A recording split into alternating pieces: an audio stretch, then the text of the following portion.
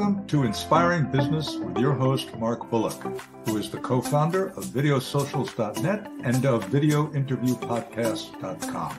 In every episode, Mark interviews business and organizational thought leaders who share their stories of how they inspire others by making a difference. You can find this show on videosocials.net and YouTube, LinkedIn, Facebook, and almost any podcast platform of your choosing. Welcome. And today I am delighted to have a member of our Video Socials membership and a friend, Agnesia Agrella. And Agnesia is a virtual technology assistant and best-selling author of Mind Your Own Business, Your Money is Your Business. She's also the creator of the North Star Planner. Wonderful to have you today, Agnesia. Thank you for coming.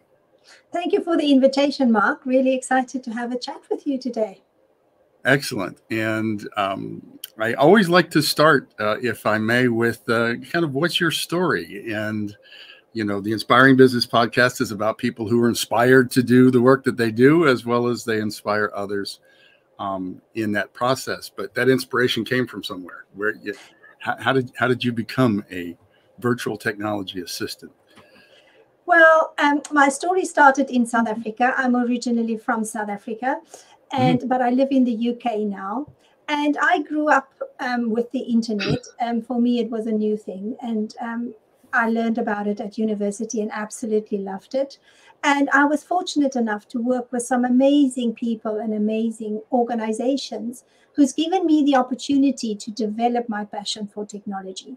So I've worked in the manufacturing environment, in the banking industry, and I work with small to medium-sized businesses, and I help them to put technology in. So for me, it's all about making the business work. But the technology was always about helping people to be better. So let the technology do the boring stuff and let us use our brain power to be creative. So I use technology to help people to make their lives easier. But that does bring a lot of stress, and that does bring a sort of an anxiety for people around, am I going to lose my job to technology? And I think we're going a little bit through that with AI at the moment as well. But there's no need to worry about that. I don't think technology is going to take over the world like a lot of people think. I think it will always be our slave. I like the fact that yes, our slave rather than replacement, and I think, you know, first of all, I think it's justified for people to have concerns over that.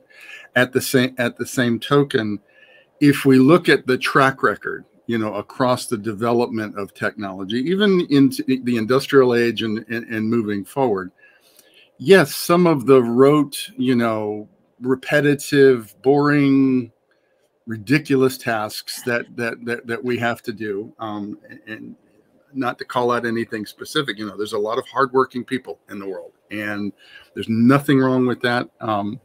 At the same token, if it's dangerous, you know, when it comes to the industrial side of things, and if it just consumes a whole bunch of wasted time and energy, both on the part of the individuals that are performing the work, as well as the owners and the managers of those that are trying to get the work done. There's never going to be an end to people who can problem solve, people who can manage, people who can have vision and contribute through conversation, through brainstorming, through any number of things that are all part of everyday business life and everyday work life. Technology is, for me, as being a technologist myself for many, many years, I mean, think back, you know, we were promised a paperless society. If anything, our company's getting pretty close. I have to say, we're getting pretty close. We're not responsible for cutting down as many trees as we were 20 years ago. But other than that, it's anything but, you know, taken over. We've grown. We've we have a lot of staff, and we et cetera. We just can't do what we do without people, right? Technology is just a tool, right? So, absolutely. So that being said, the anxiety that I thought you were going to talk about was the anxiety of, I don't know technology that well, and I frankly don't want to learn it. And oh my gosh, right? So perhaps that might key into my next question for you is, why is virtual technology assistant, who focuses on helping people pass those technical hurdles and the learning curve, et cetera, why are you writing about money matters? Yes, and thank you for that question, because money is a result. So what we do with our life will always result into the fruits is our money. So when we look at how can we create money, we first have to step back and almost re-engineer it backwards to say, if I want to make this much money, what do I have to do to be able to generate that? But people actually think that they can create money from focusing on money. When we actually focus on the business and how the business work, and making sure that the people are happy and that they are not stressed, then the business can flourish, the people can flourish, and then the money flows. So it's really important to understand that if a business works well, they make profit. And when people work well, they are healthy. And I came to the UK to study craniosacral therapy, which is a complementary therapy that works with the nervous system. And it really works with how do we react when we become defensive. And when we step into anything that we don't know, our bodies automatically go into a defense. We become a lot more defensive. And that is what a lot of organizations refer to as resistance to change. It's not so much resisting change, it's more of the body is protecting me and certain functions in my body is activated, and sometimes your body cannot react. And that is where I focus on and helping people. So I specialize, and I've done quite a lot of studying to understand how can we bring people out of that space. And there's amazing research that's being done, especially in the neuroscience environment, around when you bring your heart and your brain into the same frequency, we can go into high performance. So we literally take our body from a very steep defense mechanism with lots of cortisol and adrenaline in the body, and we can translate that into our renewing energies, where we can renew our bodies. And that is where our passion, our joy, our fire is. That is what we need when we want to perform at a certain level. And to a certain extent, people who work in very stressful jobs, like people in the medical profession or even people in very security environments, they will activate that. So you need a little bit of adrenaline in the body, but you must still be able to control your emotions so that your frontal lobe, where we make the decisions, are still activated. Because when we go into defense, our bodies automatically short circuits the frontal lobe. It cuts it out. It doesn't normally, the signals will go through the brain into the frontal lobe. But when you are stressed, it cuts it out and it goes straight into your defense. That's why we cannot make logical decisions when we are very stressed. But the skills and the techniques is available now for people to learn how to manage that so that you can stay in an emotional state where you can make good decisions. And I think that's really important from a business perspective, because businesses needs to be able, and they need their people to be able to make those daily decisions, which is logical, which is to the advantage of the customer. And when we have all of those environment aspects available to us, our businesses can flourish, our people can flourish, and then that will take us into the money.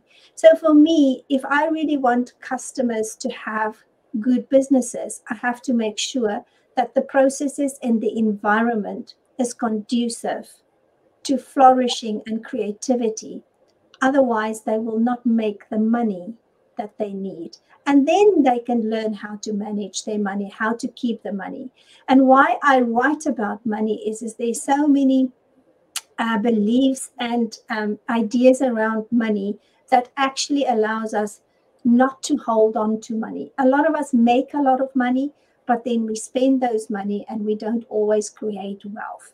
And that is where there's a huge disparity for me still, with people who understand how to keep the money they make rather than spending all the money they make. Wow. So for our audience, this is why I wanted to have Agnesia on, because virtual assistant doesn't begin to explain the depth of your understanding of what's required to get a company, an organization functioning and working at its optimum level. I mean, how many virtual assistants have we run into in life that they've been talking about neuroscience, right? So as a coach, as a trained business coach, I know a great deal about neuroscience in the respect for how it affects our behaviors and how it restricts us, how our natural defenses, etc. So I'm exactly on the same page with you in this, and I'm really glad that you brought it up, because there is so much more depth. There is so much more to understand, and the brain science, which is a form of technology, is one of those areas in which we proceed blindly, with a tremendous amount of risk. The old school, the old ways of, you have your people show up, they do their work, they go home, and if they complain or whatever, that's just gone. We have to recognize that people have internalized motivations, internalized defense systems, et cetera, et cetera. And if we can learn to work with that, if we can learn how that works, and which is I think really sets you apart as not just a virtual assistant, not just a virtual assistant that focuses on technologies, and helping people through those technologies, but in the fact that you understand the neurosciences about what can help people to move forward, make appropriate decisions, brainstorm, communicate, etc., or what can stand in the way as far as what brings up natural resistance, which is, as you said, defense mechanisms, rather than, think about that. The next time that you ask somebody to do something, or you encourage somebody to make a change, when you see that natural resistance come up, if you can think of it, that's just their natural defense mechanisms, not understanding what it is that's being requested or how they should respond, right? Absolutely. That opens a whole door. That opens a wide world of possibility, because then you can have a conversation about that, and you can define, and you can work through the expectations and the why are we looking at this change. What benefit is it to our customers? What benefit is it to our staff? And what benefit is it to the organization as a whole, right? So just absolutely fantastic. And I did want to say, I spent a little bit of time, with your website and some of your social media profiles before we started this conversation. First of all, I love your website. I think it's beautiful. It's simple. It's clean. It's excellent. But I really wanted to acknowledge you, because what you're talking about is kind of next level. And you are making a lot of information about this and about these concepts available for free for the taking for anybody that wants to. So I did want to take a moment to say, your website, which is absolutely people need to go to, which is cematize.com. And by the way, folks, there'll be links to everything that I'm about to say associated with this podcast, whether it be in video or audio. So you don't have to remember everything. You're on LinkedIn. You have a strong presence there. It's Agnesia Agrella and a bunch of numbers and letters. So again, there'll be a link below for that. Facebook, much easier. Talk My Wealth. YouTube, your YouTube channel is Talk My Wealth 2178. And your website also has the blog with your videos as well. So I encourage people to do that. And because you are a Video Socials member and you started creating, as far as I can tell, you started creating these educational and informational videos that you create through Video Socials, I wanted to take a moment to say what it is. So Video Socials was born out of a need for thought leaders such as yourself to be able to communicate and share our knowledge, our experience, et cetera, in a video format, because video is not the future. It has taken over in the form of social media and online. Text is not dead. Audio is not dead, of course, but more and more people and more social media platforms are promoting and boosting video above everything else. So I know that's why you started to get into it as an example. But we recognize that, again, trying to talk to an inanimate object called a camera, trying to imagine what your audience might be, how it might be receiving what it is that you're saying, what it is that you're conveying, is a huge hurdle to get over. So we put together groups, in small groups, typically 5 to 10 individuals, all professionals, all experts in their fields, that are taking turns creating videos in each other's presence in a Zoom conference or a video conference similar to this. And we give each other feedback, and we encourage and support each other through that process. We give tips and suggestions, and we all get practice in an environment where we're each other's audience. And many times those practices are very publishable and are something that is very useful for our audiences. And it's taken off, and we have a lot of really wonderful people who are getting a lot out of it. But Agnesia, why did you join, and what are you getting out of Video Socials? Yes, I mean, marketing is not my strength, but I joined Video Socials purely because it's in a social environment. There's other people that I can learn from, people who are better at it than me. And that is really important, because that is how we learn the best, is when we see how other people do it. Because we can't always put our mind around, well, what am I supposed to do, or how am I going to do it differently? But when you get that new ideas and you see how people, and for me specifically, in my group, I've got some amazing people who can use humor to really bring a topic to life. And I really think money can be quite boring. So how do I make that exciting?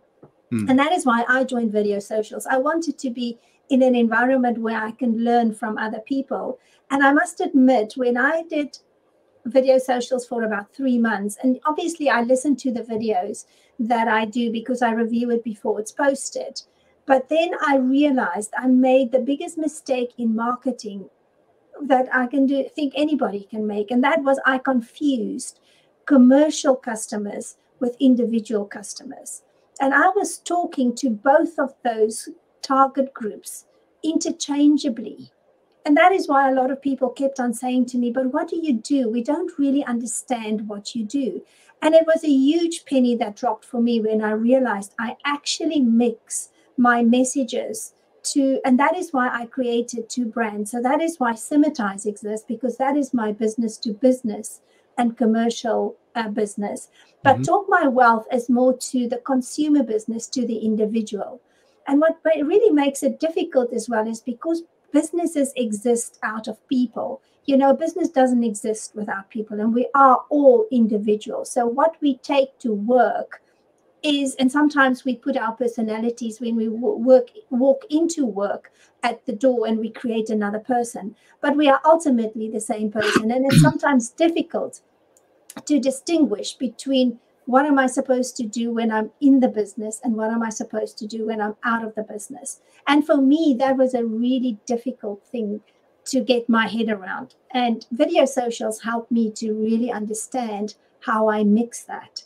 And so when I realized that, I actually split it out, and I could make my content and my information that I use for my videos, for my marketing, my social media, I split it out completely, and I talk to those different target markets. I'm still in the process of creating different channels, and that is why sometimes it may seem, well, why am I on LinkedIn and on Facebook and it's different?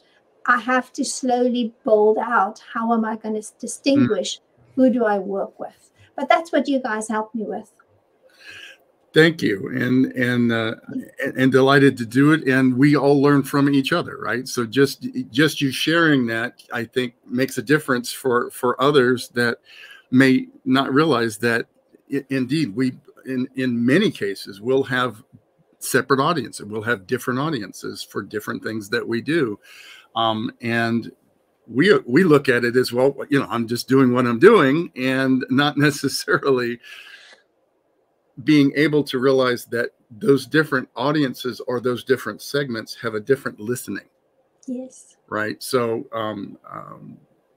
I'm so glad that, you know, you got that out of it.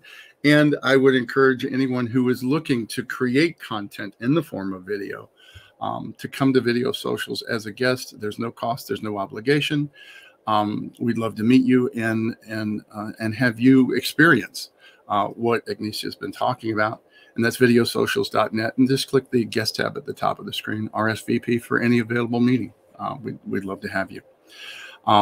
So thank you, Agnesia, because one of the things that you're indicating is that by being in a conversation, by creating content with others, by partnering, looking for synergy, et cetera, with others, we expand who we are. We expand our relevance. We expand our understanding of what our audience, our prospects, our clients are really looking for and need and understand. So thank you for taking that on. And now I really want to get to, what is the North Star Planner and what prompted you to create it?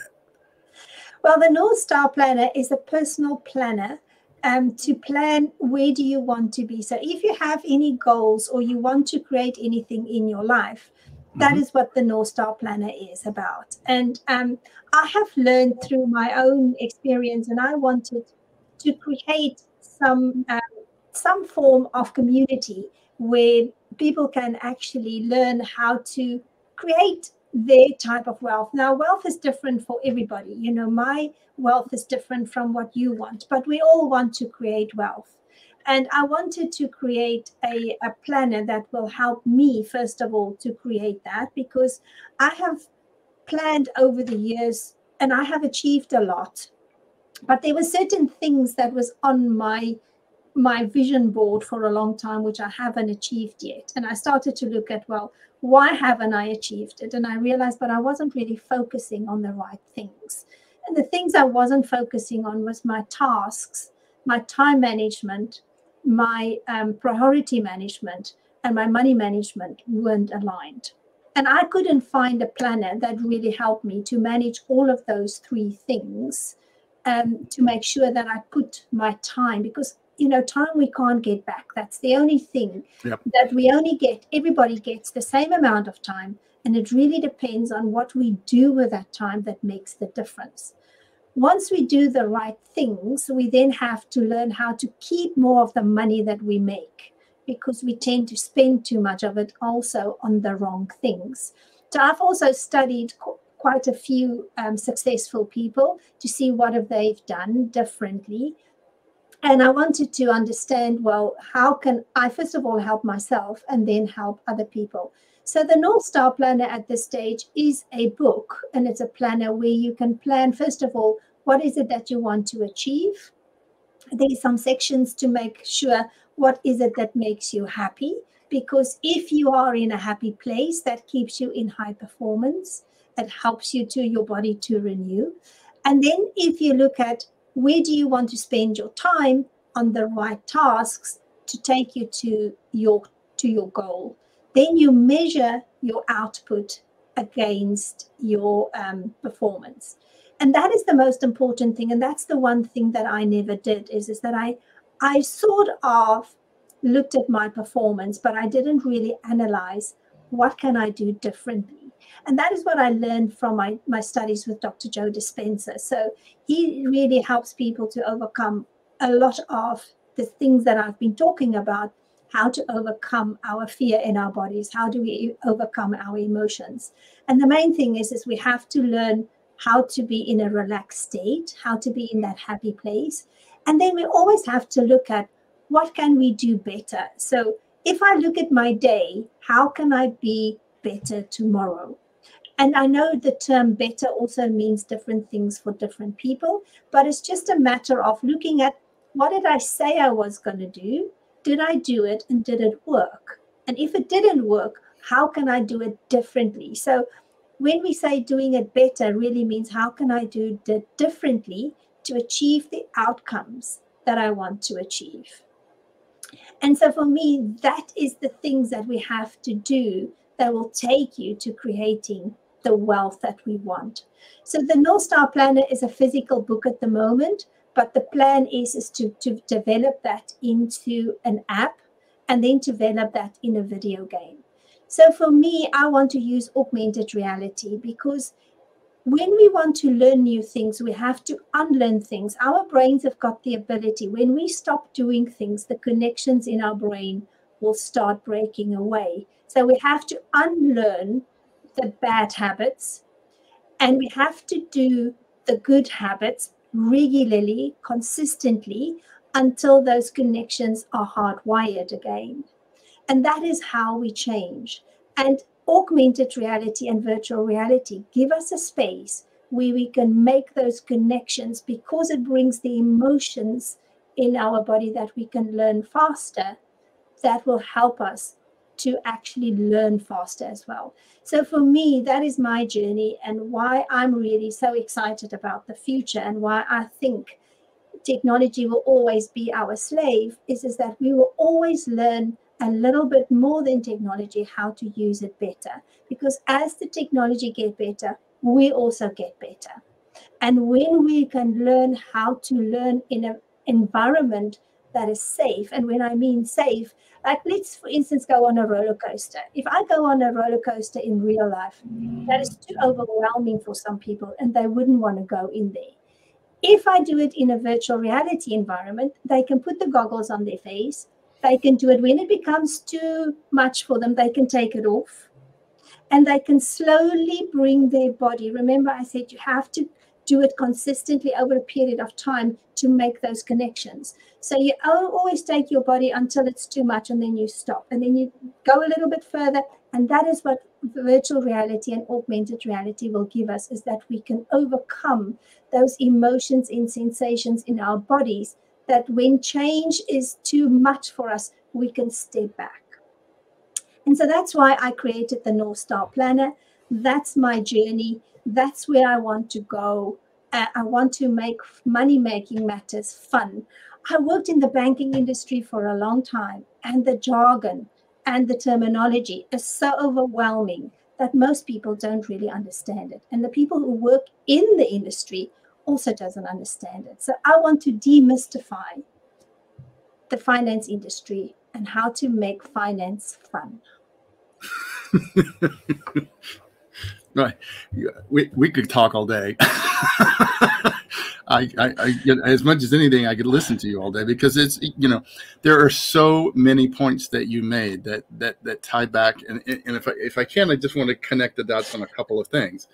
One of which is that it is a rewiring process, yes. Right? Anything that we do that's outside of what we've already done. And then we start looking at the comfort zone, right? Well, the comfort zone is simply what we're used to.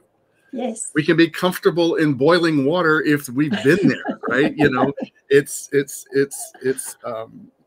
comfort. It's not about even physical comfort, what we're talking about. We're literally talking about what we're accustomed to, right? Yes. So what we're accustomed to, is it serving us? Great. If not, what would serve us better, right? And that sounds very simple, but we almost have to trick our minds by deprogramming ourselves as to what we're comfortable with, what we're accustomed to, and become accustomed to something else that would serve us better. That process includes things like willingness to practice. Yes. That includes things like willingness to try something that's different.